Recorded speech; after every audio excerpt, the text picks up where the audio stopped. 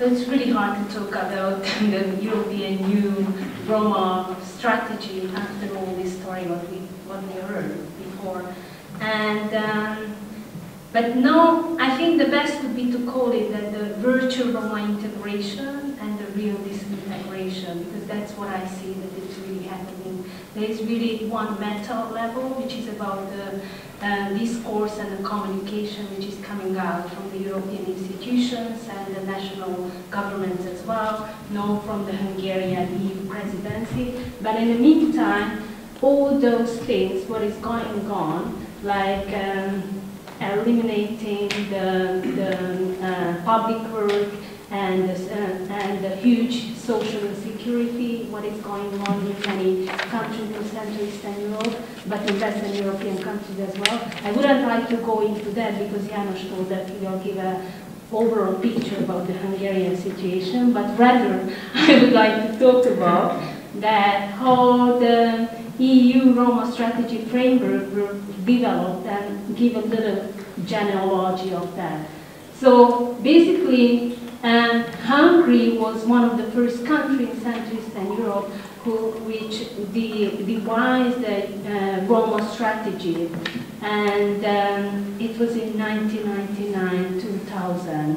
Éva Orsos, when she was the president of the ethnic minority office in Hungary, and many Central Eastern European governments were very much inspired by this document.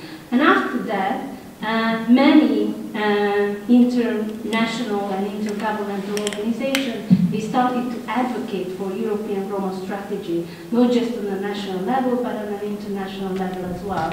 And I think I was one of the persons who, without really serious think and concept, we started to lobby for European Roma strategy when I was a director of the European Roma Information Office based in Brussels.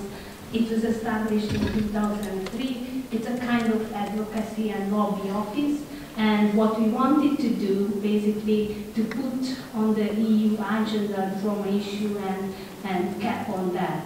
And after that, many other international actors like Open Society Institute, European Roma Educational Fund, and the European Roma Traveller Forum, which is a kind of international forum for Roma representation besides the Council of Europe.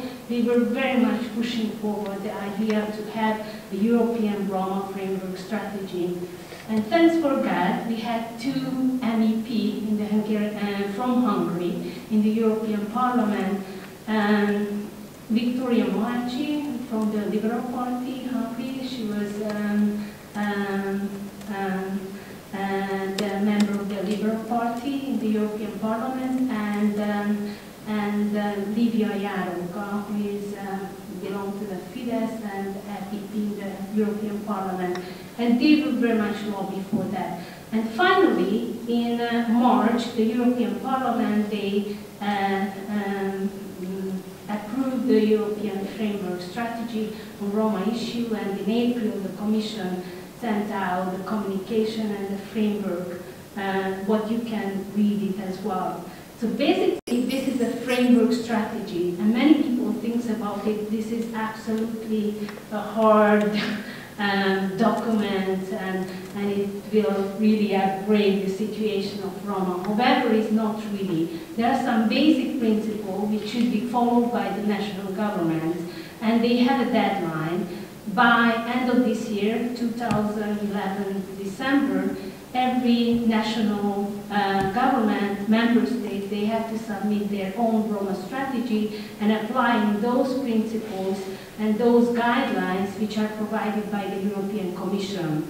And certainly that can be a litmus test as well. As far as I'm concerned, as I started that in reality, it's really the disintegration, what we can track and what we can see, but in the meantime, it can really give some impetus and boost up a little bit the situation of the Roma. Particularly, if we're going to see the member states' budget, how much money they are able to allocate for Roma integrational issues, there are not so much. And the European Union and the Commission can be a source for that.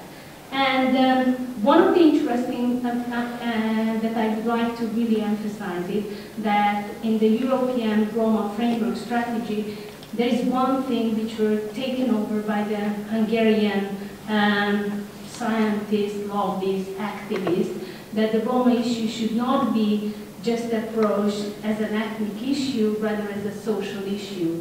And one of the things which is proposed by Livia Járóka to prepare a European crisis map, where we can trace where are the peoples who are living edge of the society, who are totally marginalized economically, socially, and even territorially.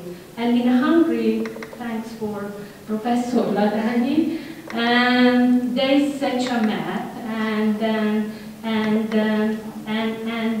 I know that in the Eurostat and the Gallup as well, and the FRA, the Fundamental Rights Agency, they're really much working on that, how they're going to make such a database, and also the crisis map in Hungary.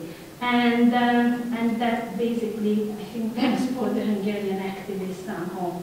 But in the meantime, going back to the first sentence, what I told, that the real disintegration and the virtual integration, that does it really enough to have a European Roma strategy and European Roma strategy framework?